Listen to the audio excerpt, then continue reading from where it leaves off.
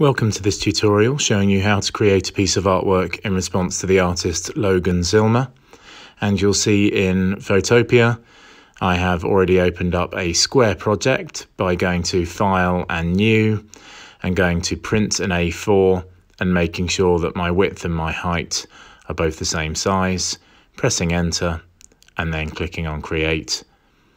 And that gives me a new square project to work on. I've also found a nice picture of a snowy landscape that I'm going to use, and I'm going to use the rectangle select tool and the shift key just to draw a square over that piece before pressing Ctrl C to copy and Ctrl V to paste it into my project. I'm then using the arrow tool just to resize that piece over the whole of my project, making sure I press shift to make sure it doesn't stretch or squish.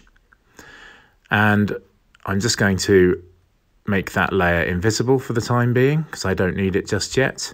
And I'm going to go to this picture of curtains that I've got from the internet, and I'm going to use the polygonal lasso tool to cut round that curtain, but I'm not going to make you wait while I do that. I've already done that. So I went round it with the polygonal lasso tool, and I now have it on its own, so I can use the rectangle select tool and select it, press Ctrl C, go back to my project and press Ctrl V to paste that in. Okay, and then same as with the snowy landscape, I'm just using the arrow tool to resize that. And now I need to start changing it to look like I need it. So I'm going to go Edit, Transform, Distort, and I'm just going to use the handles at the top just to squeeze in the top so it's closer together.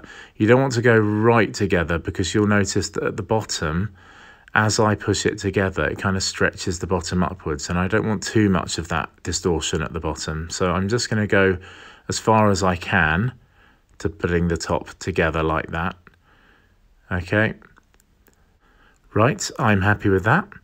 So now I'm going to use the warp tool. So I'm just going to use the rectangle select to select the whole of my curtain again. And then I'm going to go Edit, Transform and Warp. And that's going to give me all these different handles to be able to move the curtain and warp it, in this instance, so that the top of the curtain is up to a point. And I'm trying to make it look like the curtain is coming open. So I'm just warping the tool so that the point is over to the left at the top. And then we've got this kind of curve making it look like the curtain's being opened. Okay. And then I'm going to use filter and liquefy to add to that effect. So what I can do is grab the size and make sure it's nice and big. And this allows me, as you can see, to kind of move and warp the curtain into the shape that I want it to be.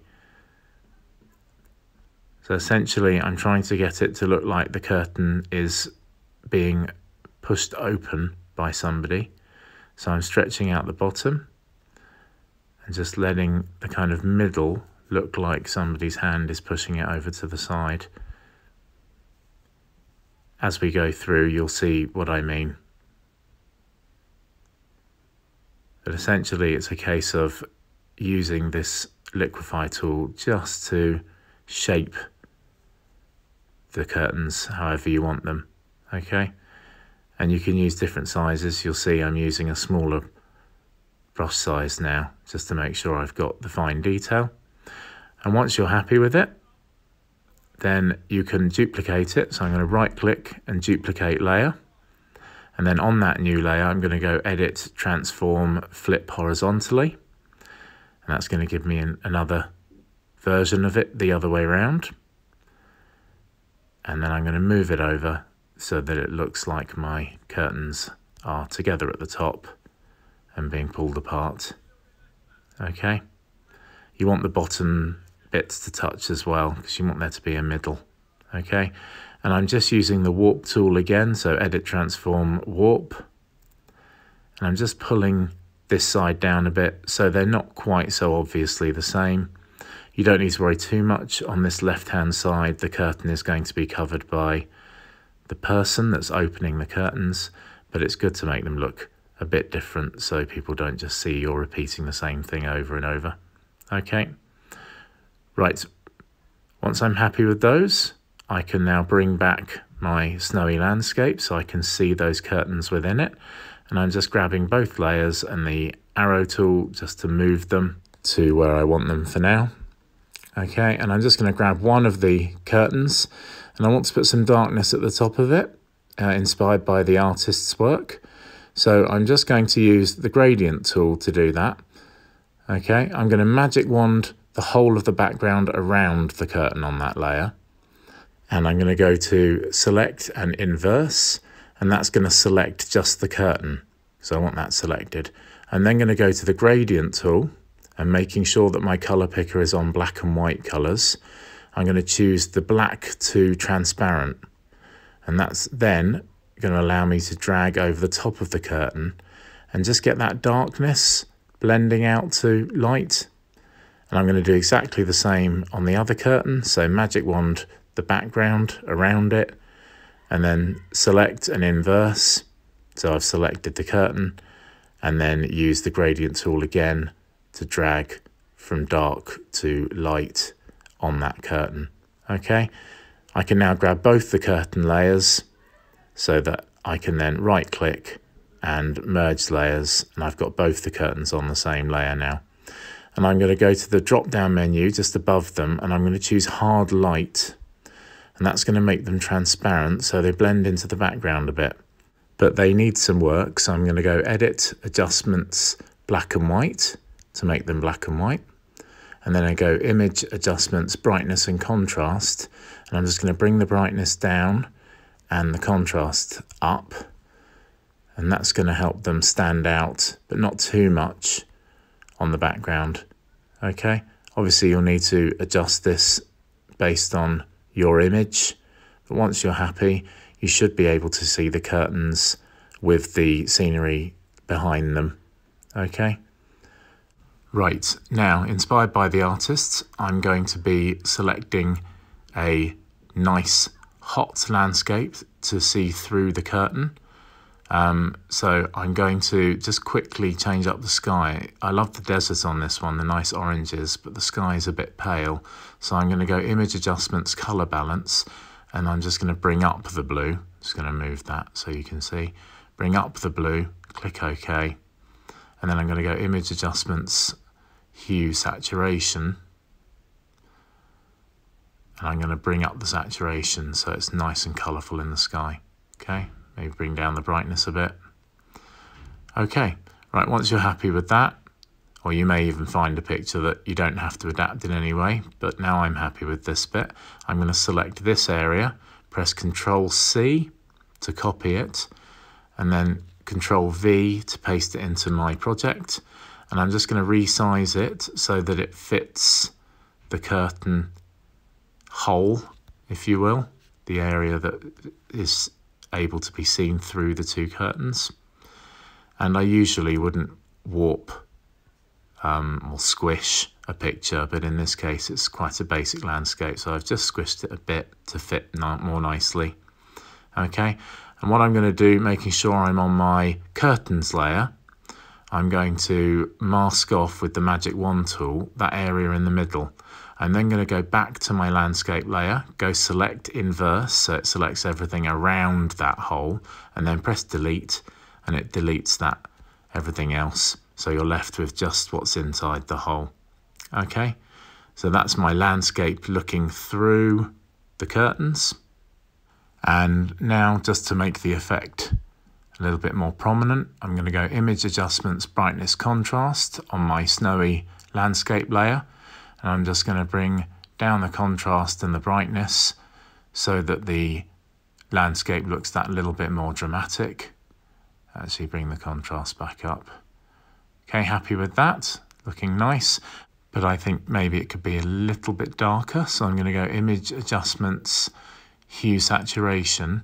I'm just going to use the lightness slider and just slide down the lightness so that it looks like it's kind of a bit darker, a bit more like nighttime setting in. Okay, now it's time to add the last element, which is my person holding open the curtain. And I have taken a photograph of one of my colleagues in the pose that I need him to be in. And I'm just going to use the polygonal lasso tool to cut round him to be able to cut him out. And I've already done that, so you didn't need to watch me do it. Okay, and so I'm going to use the rectangle select tool just to grab him, press Ctrl C to copy, and then Ctrl V to paste him in. He's a bit bigger than the image, so I'm just going to move him to the top, and using the Shift key to make sure he doesn't stretch and squish, I'm just going to use the arrow tool to resize him, just rotating him a bit so it looks like he's leaning over into the curtain, so he's looking through. Okay. And it's at this point you might want to just adjust everything, the curtains, the hole, and your person, just to better pose them. So I don't want his feet to be quite so near to the bottom of the frame. So that's good, so I've just moved them up. And then it's a case of just messing with the colours to make him fit a bit better. So image adjustments, hue, saturation. And I'm just going to bring the saturation down a little and the lightness down a little, just to make him look a little bit more like he's in the dark landscape. And then I'm going to go image adjustments, brightness and contrast, and play with those a little bit more, just to, again, make him fit with that kind of darker, snowy landscape. And the last thing I'm going to do is just make it look like he's standing on the snow. But if I was to put a drop shadow on the whole of him, it would have a drop shadow on his whole body and underneath his arm. So what I'm going to do is get the polygonal lasso tool, and I'm just going to cut the bottoms of his feet out separately with the tool, just to mask them off. Okay. And then I'm going to press Ctrl C and then Ctrl V, and that's got them onto their own layer. And then I can double click on that layer, and I can go to drop shadow, and I can change the angle and the opacity and the distance to whatever I want them to be, to make it look like the shadow is just underneath his feet, to make him look like he's standing on the snow. Okay. Right, my piece of work is almost finished, but I'd like to make it a little bit more dramatic. So I'm going to go to the landscape layer, and I'm going to double click, and then I'm going to choose inner glow, and I'm going to make sure I've got normal and black in the color picker. And I'm going to make the size massive, in fact, even more than the slider will allow. About 600, I think. Yeah, it's looking good. And then I'm going to bring the opacity right the way down. Well, not all the way down, but down more, so it's a little bit more of a subtle effect. So I really want that kind of darkness creeping in from the sides of the piece of work. Okay. That's looking good. And click OK. And that's just given my piece that little bit more drama and made the curtains stand out and the view through the curtains more bold. Okay, and that is this piece done and dusted. I hope you find this tutorial helpful.